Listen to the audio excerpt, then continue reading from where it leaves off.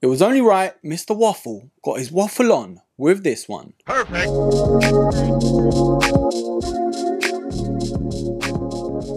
Hello there broskies, Erkin back here with another banger from Nike. We are of course reviewing on today's episode the Nike Waffle 1.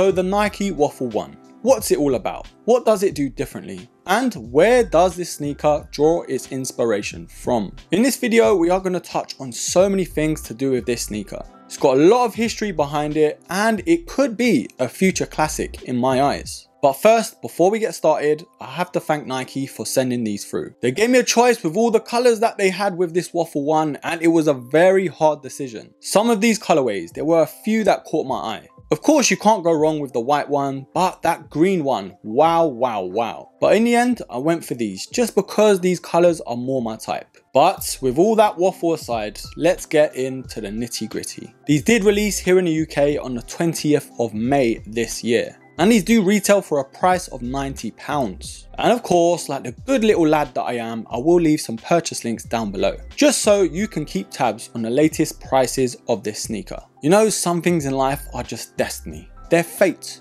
Mr. Waffler, more waffle than Captain Birdseye himself, got an opportunity to get the Waffle 1s on the channel. Don't know about you, but whew, it's meant to be. But starting off with the box, of course it does come in your classic red Nike one. And on the product sticker, it does read Nike Waffle 1. And this official colorway is Active Fuchsia and University Gold. Active Fuchsia? Leave it down below how you pronounce it. I'm saying Fuchsia. Fuchsia? Not Fuchsia. Fuchsia. I'm saying Fuchsia. If you say potato, I say potato. It is what it is. Now this colorway is what drew me to this sneaker. Wow, wow, wow. The use of this pinky purple alongside that gold, black and white. Apart from a white sneaker, what more could you want from a summer sneaker? Now these were initially a Nike exclusive only drop, but by the time this video is out, these have probably made it to more retailers by now. Now the legend, one of the creators of Nike, Bill Bowerman. How he actually created the waffle outsole to some of the most iconic sneakers from Nike is actually a funny story. For those who don't know, he was drawing so many different inspirations in terms of its design for the outsole for his Nike sneakers. And what he did in 1971 created history. He actually poured rubber into his wife's waffle maker. And that's how we got the waffle design to some of these iconic sneakers. The first Nike Waffle Racer was of course released in 1974, which has gone on to inspire so many different Nike sneakers, such as the first ever Nike Tailwind in 1978,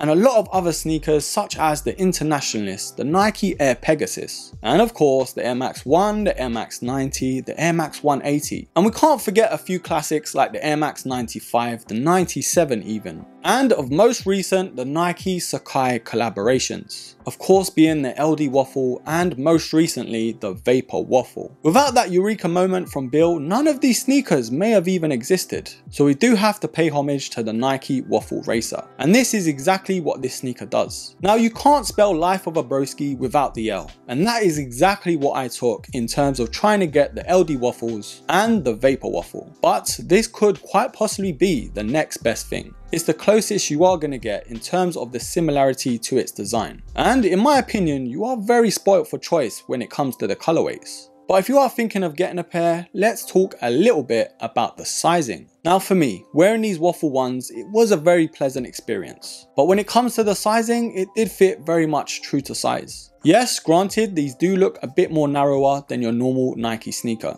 which does make it look a little bit longer. But I can assure you, because of the mesh on the upper, there is no problem there. Maybe if you have wide feet, go half a size up if you like a more roomier feel. But because of that light mesh on the upper, you won't really have problems in terms of that squeezing feel on foot. You can actually break these in no time. So when it comes to the sizing, for me anyway, these were true to size. But with all that aside, let's take an even closer look at this sneaker. So dive in a little deeper into what this sneaker actually involves. Of course, like I've mentioned earlier, it does have primarily on the upper that mesh. It's got that textile mesh feeling to it as well. But towards the forefoot, it does have an underlay too, which you can actually see with the mini Nike swoosh on the lateral side. And it is dotted as well. It does have that perforated look, but it is just for show. Of course, these being such a light shoe, these are breathable anyway. And we've got that classic inspirational design to the mudguard. And we've got that 3M accent on the lateral side as well, which is of course reflective.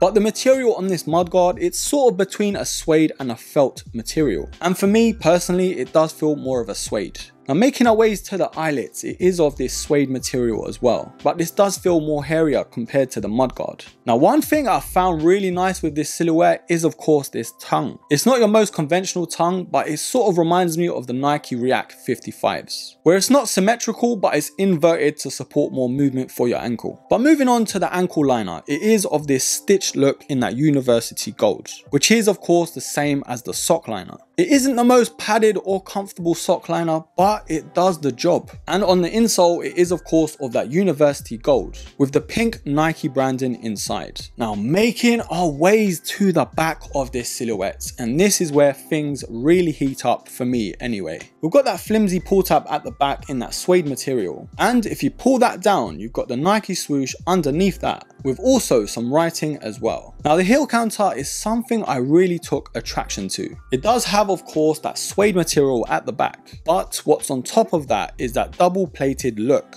Very similar, like I've said, to the LD Waffle and Vapor Waffle, but it is responsible to add more comfort and stabilization to your heel. When you've got these on foot, it does feel like it's nice and cupped at the back. But the black contrast to the white midsole is so nice to look at. But on the medial side though, it does have that Nike swoosh. And just like we have on the insole, we have established in 1972, Beaverton, Oregon, and we've got that NSW Nike Sportswear and the Waffle 1 indented in. Now moving on swiftly to the midsole, and I've got to say I'm really impressed with this foam. It's got a great balance in terms of its cushioning and ruggedness at the same time. Now it doesn't have all the bells and whistles of an Air Max sneaker, for example, but regardless, having these on foot was a very pleasant feel. And last but surely means not least, where this sneaker got its Waffle name from is of course the outsole. Now it is a slightly plain Jane outsole, but if it's not broken, don't try and fix it. Of course, we've got the black squares inspired by the Waffle racer that wrap around all the way to the toe, and a nice subtle touch is that Nike stamp at the back in orange, which does curve over towards the heel. How much wood can a chuck wood chuck? No, I'm not going to try that one. But how much waffle can a waffle on the Waffle 1? Oh, that was good. Come on, round of applause, please. There we have it, broskies. The Waffle 1 by Nike. I've got to say, this sneaker has really surprised me in a lot of positive ways. I didn't really know what to expect because I haven't had a Waffle sneaker before. I think the closest I've gotten to one is the MD Runner 2, and that was my go-to running and gym sneaker for a while. But this one, it just takes it up a notch in terms of its comfort. But like always, we have to do this part of the show. Is the Nike Waffle 1 a buy or a buy? Now I have mentioned a lot of pros to this sneaker, but are there any cons? And if I had to nitpick a little, I guess you could say yes. But with the cons that I am going to say, these sort of disappear anyways over time. And this is of course my personal experience, but because I am so used to the Air Max Nike sneakers, putting these on straight away, there's a massive difference in terms of its comfort. If I do have to compare it to any sneaker, I would compare it to the Air Max 90 just because I wear that mostly. Now comparing it to that silhouette, there isn't as much support and of course cushioning. But as you wear these more and more, you just get used to it and they feel so snug. And that's most likely the only con I can think of with this silhouette. There literally isn't much to complain about. A banging sneaker for the summer, so many colorways to choose from, and that pleasant experience on foot, the lightness of the silhouette, and of course how breathable it is. Now I know it might not be everyone's cup of tea, but it is for me. 2 sugars please, because I'm giving this silhouette a buy. But broskies, I am interested to know what you think about the Nike Waffle 1. Are you on the hunt for something different for the summer? Did you actually cop a pair on release? Or is this a total miss? Leave it all down below and I will be pinning the best comments. Anyways broskies, thank you for watching, thank you for supporting. As always, hit me up on my Instagram as well because I am most active on there. But don't forget to like, subscribe, comment and share. And of course, until the next episode, take care.